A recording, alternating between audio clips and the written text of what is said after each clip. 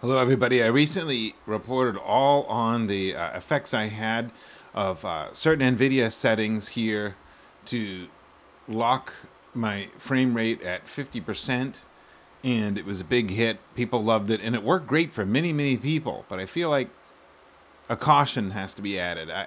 After I did that 50% thing down here, and some other tweaks, mostly having to do with NVIDIA app stuff, which I use IslandSimPilot's recommendations, which are fabulous. So everything he says is correct. When I go to Flightsim24, I had thought that I had gotten a lot of screen tearing and such due to DLSS settings frame gen latest. Well, anyway, I recently watched a video of his that showed how to completely eliminate screen tearing and everything. It's one of his latest videos. I'll put a link in the description.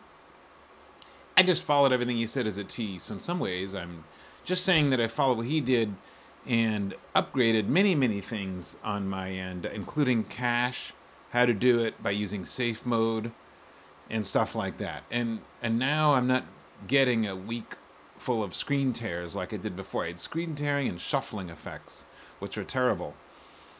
And what I thought was a cooler GPU, and maybe it does. I'm not saying my advice was wrong, but for me, I'm back to unlimited frame rate 100% because I had too much jittering, screen tearing, and everything. But in 2020, that didn't happen. So now my favorite settings, at least on a laptop 4090, are back to what I had to put everything back to original, which I originally liked, 100%.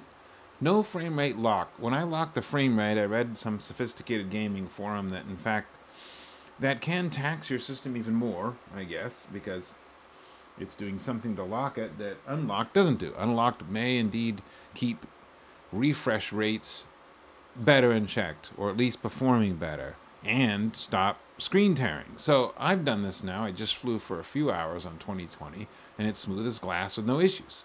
I still run in TAA, which I've gone to the highest setting. And global rendering I had on default, but after, again, watching some videos, probably IslandSimPilot, I did something he said to do, which is kill displacement mapping in case you get any stutters on landing. Well, lo and behold, that kind of works, I guess, psychologically. I don't know, I haven't had any lately. And I'm back to objects detail to 130, and my terrain level of detail to 130, and that's it. Everything else stays the same. Everything else is default. So what can I say?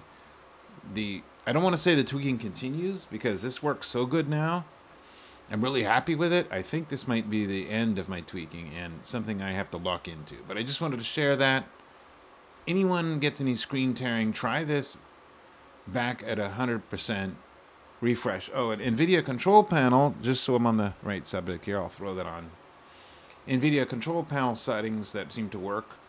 I took a little bit from IslandSimPilot as well, so I'll certainly give him credit for this. On the default settings, which I link Flightsim now, everything is linked to default. So Flightsim24 back to default. Global settings, the only changes I've done, they certainly haven't hurt, so maybe they're helping my situation, is putting the vertical sync to fast. There's a lot of blah blah down here, you can read about it. Vertical sync to fast, and refresh rate to highest available, and prefer maximum performance. So that's it. Everything's working good from here. I'm glad about that. So hopefully, if anyone has any screen tearing, maybe it will help you as well. I'm sitting here in New Mexico in the Lear 35, and smooth as silk after a few hours of flying. So, without jinxing it, knocking on wood, it's still great. All right, take care. Bye-bye. Subscribe and enjoy, and talk soon.